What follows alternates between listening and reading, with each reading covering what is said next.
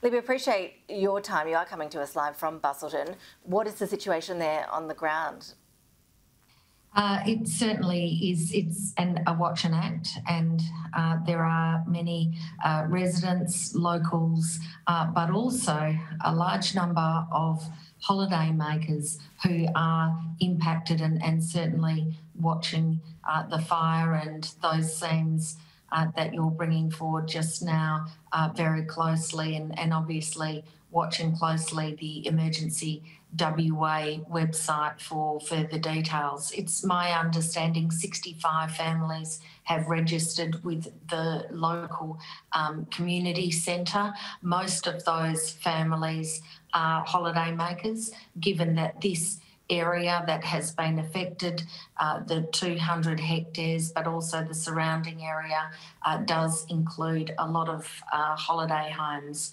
Firefighters, up to 150 firefighters, DFES crew, many volunteers worked the night to save the Wise Winery restaurant ground and also the business alongside that, Meal-Up Farmhouse, and they are working very hard to contain the fire as well. As a local resident, I woke up at 3:30 this morning and had actually packed my car with belongings, implementing our own bushfire plan. It certainly has put a lot of people on edge. Do we know yet if the fires have caused much damage to property so far? Is it too early to tell?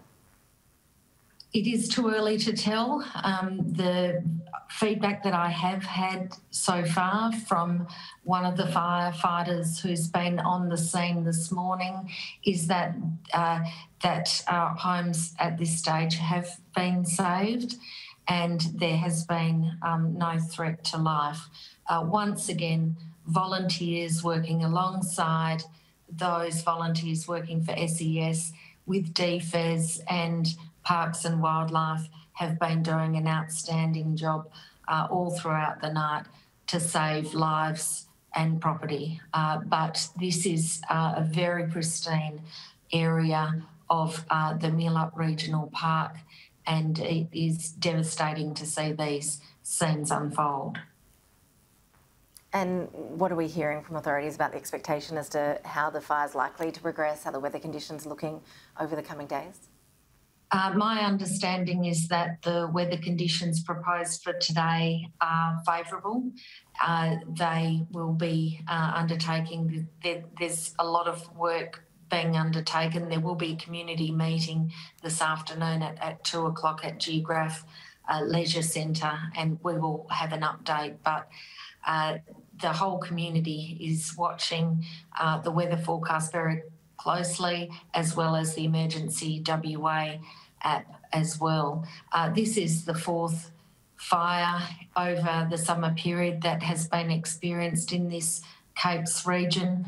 We know that it is a high fire risk area, and while these fires are frequent and very fierce, it is always something that puts this community on edge, given the obvious devastation and potential devastation as well.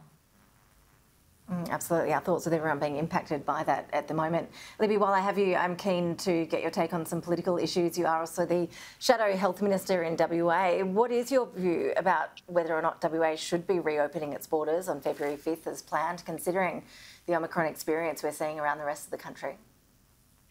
Well, my understanding with the Omicron experience that we're seeing around the rest of the country is that when we're looking at those ICU presentations, that overwhelmingly they are Delta or the unvaccinated. The date of February 5 is based on a very high vaccination rate for Western Australia. While we have lagged other states, it is anticipated that the over 12s will be over the 90% target vaccination rate for WA, and with Omicron not being presented heavily in our hospital system, there is certainly an expectation that the Premier will open the WA border on February 5 as promised. We are seeing some health experts arguing that the reopening should be delayed to allow more children, for example, to be vaccinated before COVID arrives in earnest in WA to potentially avoid some schooling disruptions. Are you taking that advice seriously? Look, there are some arguments about to what extent the McGowan government have used the gift of time that they have been given. It's fair to say there's arguably no government in the world, on the planet, that has had more time to prepare for COVID than the McGowan government. But there are also real questions of what will be achieved if the border is extended further. As I stated, we do have high vaccination rates.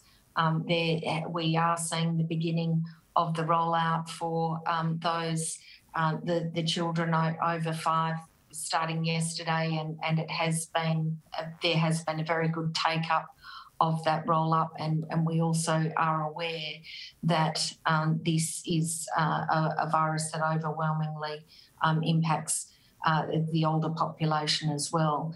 Given the high vaccination rates here in WA, which we certainly will meet by the 5th of February, and these good take-up rates as well, we've no reason to expect that the Premier will go back on the promise to reopen on that February 5 date.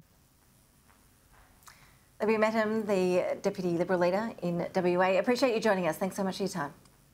Thank you.